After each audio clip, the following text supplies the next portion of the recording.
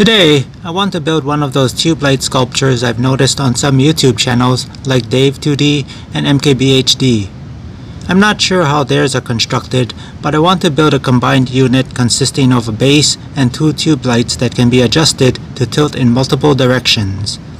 Also, sticking with my current tradition, I'm going to be building this project using PVC. To see how I do this, stay tuned.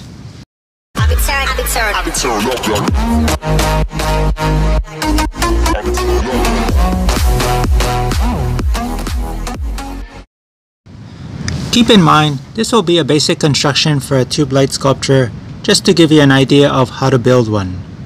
There are many things that can be done to customize this build by using things like 360-degree LED tube lights, colored LED tube lights, different multiples of lights, and so on and so on. Lots of possibilities, so let's get started.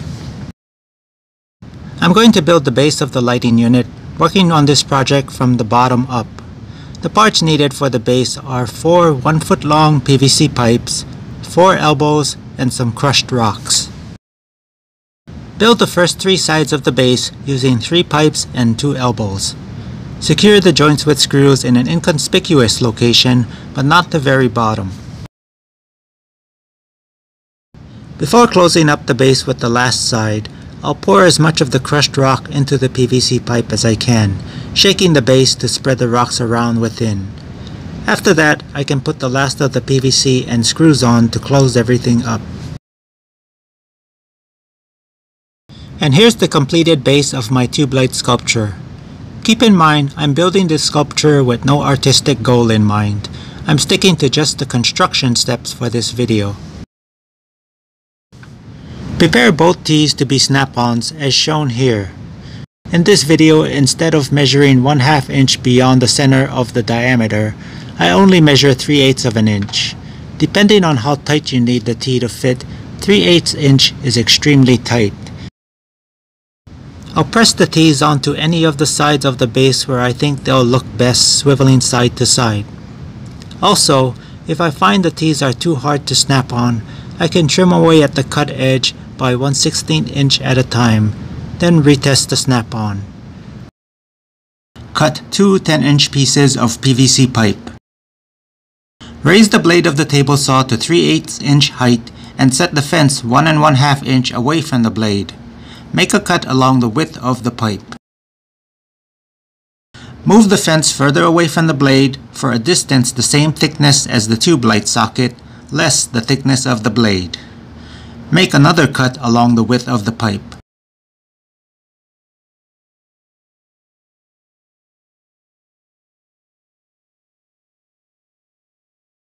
Using a drill bit that's the same size as the width between both cuts, drill the ends in between both cuts to remove this section from the PVC pipe. As is, the tube light will fit loosely into the sleeve. Raise the table saw blade 1 3/8 inch, then cut along the width of the sleeve 4 inches from the end opposite of the previous slotted cut, and also on the exact opposite facing side of that cut. I know that sounded a little complicated, so if you didn't get that, just watch the video.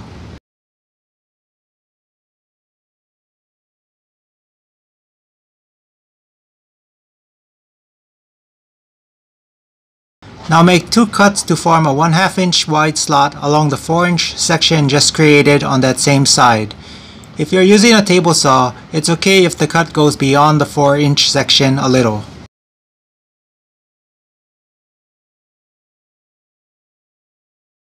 One thing I want to mention is that the tube light I'm using is not the one I'll be installing at the end of this build. I'm waiting for those lights to be delivered, but in the meantime, I thought I'd continue shooting with some stand-in ones. Electrically, they will not work, but physically, in terms of size, they should serve as an accurate stand-in for the build process up until I actually need to power them on. Insert a 1 inch dowel through the entire sleeve and compress the 4 inch section around the dowel using a couple of hose clamps.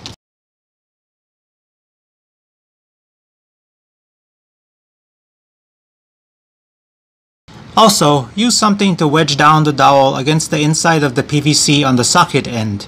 It might already be pressed against one side of the PVC from compressing the PVC on the other end, but the dowel must stay pressed against the same side while it's being heated in the next step. Over a stovetop, heat only the 4-inch section of the sleeve to allow the PVC to permanently compress to the smaller diameter of the dowel. Over a high heat, this should take about 60 seconds. Be sure to keep the sleeve moving so no single spot heats up too much. After 60 seconds, douse the hot sleeve in water and check the size. Reheat and reshape the sleeve if needed.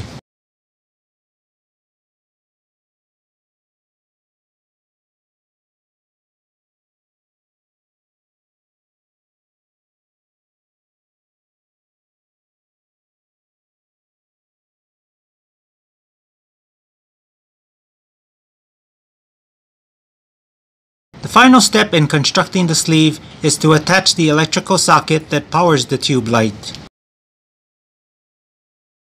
Slide the tube light socket into the PVC pipe slot, then slide the tube light through the sleeve's 4-inch section and all the way through till it hits the socket.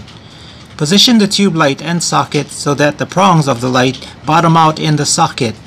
When everything is lined up correctly, glue the socket in place and let it dry for 24 hours. You may need to use wedges and/or tape to hold the socket securely while the glue dries.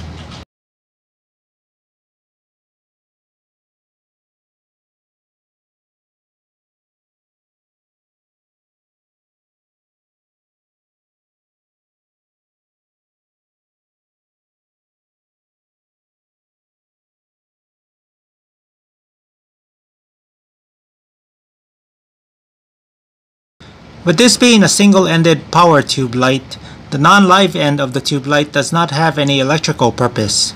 So, in my sculpture use of this tube light, it can be covered up with anything, even cardboard. Since I am avoiding all artistic steps in this build, I'm going to skip this step. The tube lights I purchased accept power directly from an electrical outlet in the range of 120 to 277 volts. Here's how I did all the electrical work. I want to control the lights individually, so I'll be using a power cord from each tube light. I know it sounds impractical, but I'll show you why I'm doing this in a bit. Cut the power cord to about 2 feet in length. Strip 3/8 inch from the power cord insulation. Twist the wires to stiffen them, then insert the stripped wire into each of the poles of the light tube sockets. Don't worry about which is positive and which is negative. As for covering the loose wiring at the connection, zip tie the wire to the PVC pipe. Wrap the entire section of zip tie, wire, and socket with electrical tape. Now, to explain the idea of having 2 separate power cords. I picked up a Genie Smart Outlet to provide the on-off switch capability. The old school way would have been to use an inline switch on each cord, but using the Genie gives me the ability to control the power from an app. This also works well for safety since it keeps the DIY electrical work within the boundaries of the stand, and the only part of the electrical that extends beyond the stand is the part coming from the Genie, which can probably handle more abuse. I think this tube light sculpture came out pretty good. You can add your own artistic touches to this, but one thing I'd recommend is once you've built this sculpture and want to change the tube lights, there's a possibility you may need to build another set of sleeves to hold the new tube lights. The sleeves are pretty simple to recreate and are a separate piece from the rest of the sculpture, so that should make things a little easier. One thing I've needed for a long time is better lighting for my videos.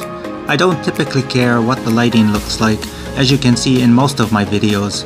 After doing this project though, I felt since the sculpture can produce a substantial amount of lighting and can be adjusted or customized as needed, I may as well see if I can utilize it for my videos. We'll see how that goes. I hope this video can help some of you content creators and maybe even some of you homeowners. That's all I have for now, and I'll catch you in the next video.